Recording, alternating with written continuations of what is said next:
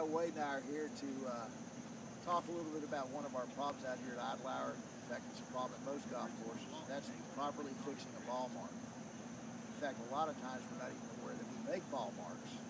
But we're going to do a little quick demo on the proper way to fix a ball mark. Next time you play golf, we would really appreciate if you would fix your ball mark properly and maybe a few more. Anyway, Wade, show us the proper way to fix a ball mark. Absolutely, Ray. Good job there. Now what happens is most people want to come to this ball mark and raise the center of it. Well, guess what? That's dead. A properly repaired ball mark will heal itself within 72 hours.